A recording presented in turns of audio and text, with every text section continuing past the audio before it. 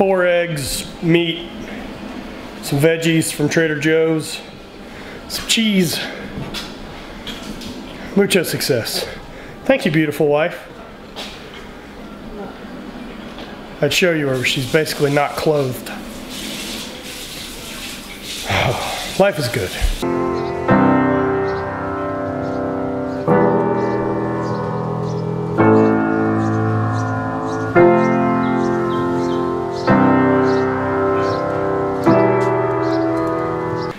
9 o'clock, morning work's a little bit done. Got some cool shit going on. I booked Drift to Lifta tickets. So that's gonna be coming up to film in February. Pretty excited about that. Looks like I'm gonna head down to LA or Southern California, and I'm gonna go see John Wellborn, talk to the Power Athlete dudes, see what he's up to. Check out that new fly-ass truck he's getting built. I'm also gonna get a chance to go to Barbell Brigade and talk with Bart Kwan, shoot with those guys. I'm pretty excited to go talk with Bart. I think it's pretty unique that, I mean, that guy is actually a YouTuber for a living. He's kind of the only person I know making it for a living. I mean, I know Omar, but I don't know Omar. So excited to sit down and talk to Bart and actually kind of, what I want to do is show you guys how much actual work goes into what those guys do and what serious YouTubers do. This isn't a hobby, this isn't a joke, and I'm sure there's someone out there who's pulling it off that way. These guys are not, and that's why they've got the following and consistent approach to it that they do, because it's a job. I'm also gonna head down to San Diego, it looks like, and shoot some stuff with the Barbell Shrug dudes, hang out with those guys and see what they've got tinkering in the works now that they all have moved to the West Coast. Time for a little bit of a workout. Gonna keep kind of giving a feel out for this groin hamstring thing, so I'm gonna do a little bit of rowing and some stretching.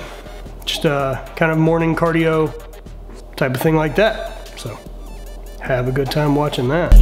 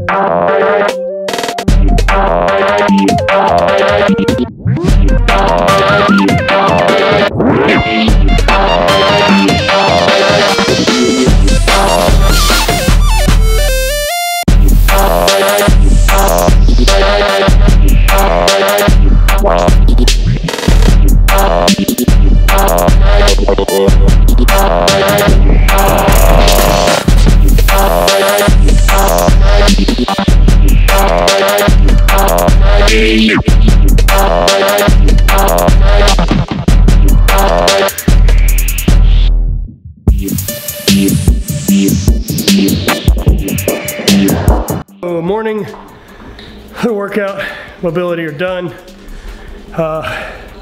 Did some hip work, rowing machine, did some 250s, did some kettlebell swings, did some more 250s, and did some kettlebell lunges. So that's what I got. Now time for a snack. Most likely a protein shake. Yeah. So yesterday did a Q&A on Instagram all about throwing. Let's do a Q&A. I'm gonna answer 10 questions related to throwing. Maybe I'll get some guest help to answer these, who knows? 10 best throwing questions or throws training questions. And we're gonna go ahead and address some of those questions. Also got lucky enough that I've got world champion Ryan Whiting. Gonna answer a couple questions as well. I think I have a couple other super friends gonna jump in as well. Got a question from ATN. When did I start throwing shot put and what was my personal best? I started in 7th grade.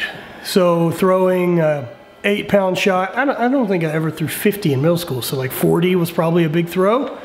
And then into high school throwing a 12. My best, my senior year of high school was 59 feet, 11 3/4. Then moved to the 16-pound in college and threw 57.10 or something like that. I've since thrown 59 and change post-collegiately. And my best throw with a 16-pound open stone is 63.2. So those are my PRs, and those span a time distance of from when I was 12 to about the time I was 31. So long time. Got Ryan Whiting sent in a video for you guys to answer some of the questions, so enjoy that. Hi, this is Ryan Whiting. I'm just answering a couple questions from Matt here. I'm going to be looking down at his Instagram comments and trying to figure out what I want to answer. I guess I'll start with, is it too late to start throwing my senior year in high school? And I really don't think so. I know a couple of elite throwers that started pretty late, either their junior or senior year, and they still got to a great level. So I think any time is a great time to start.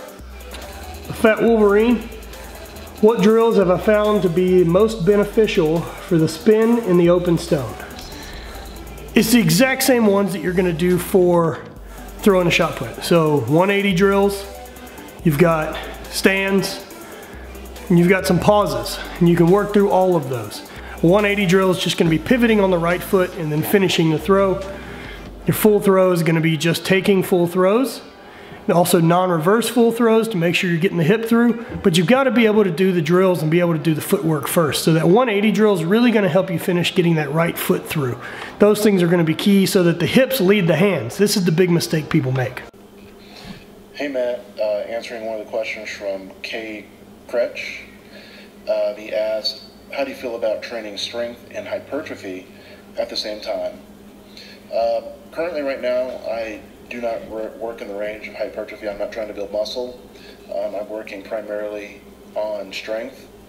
Though early in my career, I did have to work hypertrophy just to get myself bigger. I was a little bit smaller athlete coming in to try to keep up with a lot of athletes.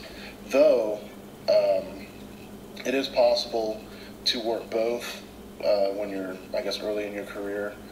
But for me right now, strength is the only place I'm really working at, and the accessory exercises is really where I'm working, I guess, to increase size in my body. On deadlifter, have I ever dealt with ulnar nerve subluxation in both arms? I haven't. Sorry. The next one's from Big Papa 54. What lifts will help a high school athlete the most with throwing? And in high school, I kept it pretty simple. I did snatch, clean, jerks, squat, bench, and deadlift. Now I feel that the Olympic movements help the most. The power lifts are great for building a base layer of strength, but when you get to a really high level, the snatch, the clean, the jerk, those kinds of things will transfer the best to the shot, because really you're, I don't know, just trying to push it as fast as you can or move it as fast as you can, and that correlates really strongly to a throw.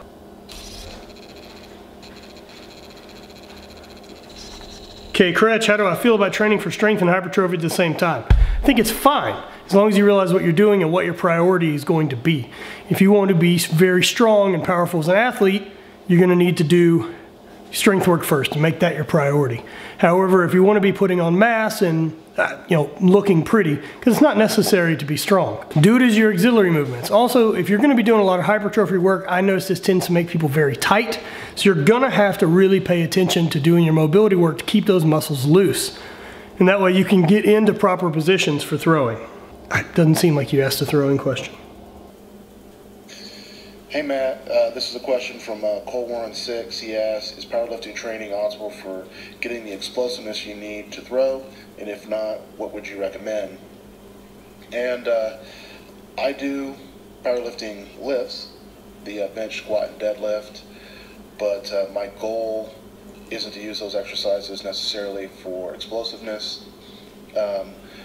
When I do it, it's just looking for the tempo, just making sure I'm moving the bench fast, moving, when I squat, I'm moving quickly.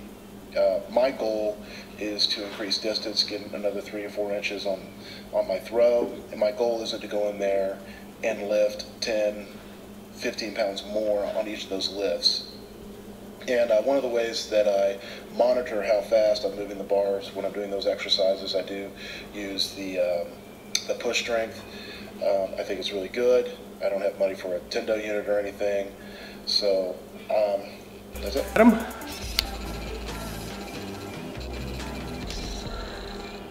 Which Olympic lift, powerlifting movement, squat, deadlift, power clean, snatch, best transfers to throwing? All of them.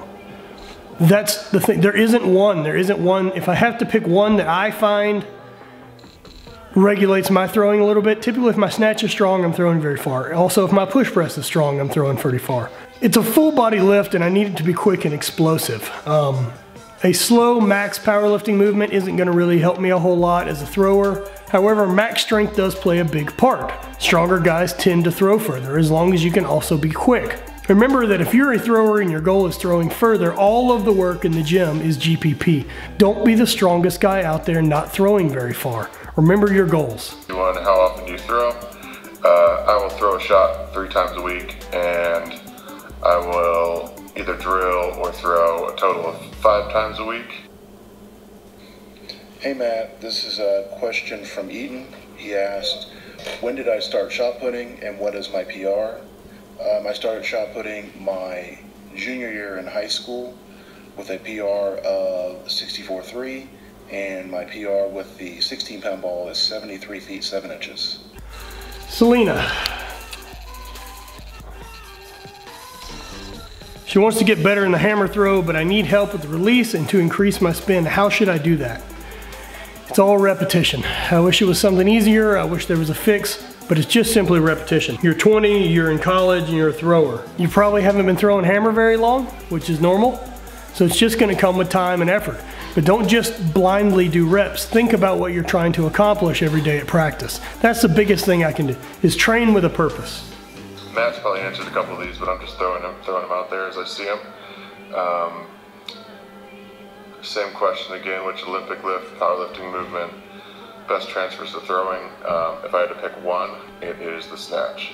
And that's just because it's power from the ground up, full body movement, just like throwing. What do you do to help to keep yourself low in your spin for stones and power through the finish? One of the things I think about is trying to keep an upright torso and then bend at the hips instead of me bending at the low back where I have a tendency to pop up.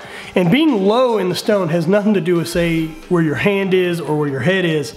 It really has to do with how much knee bend you can have and stay in position and move quickly. The more your knees are bent, to an extent, look, you being below parallel isn't going to be great, but staying in that power position and loaded with the hips and knees ready to go, you can explode out of that. If your legs are straight throwing, you're probably not going to do real well unless you have a 600+ pound bench and you're Christian Cantwell.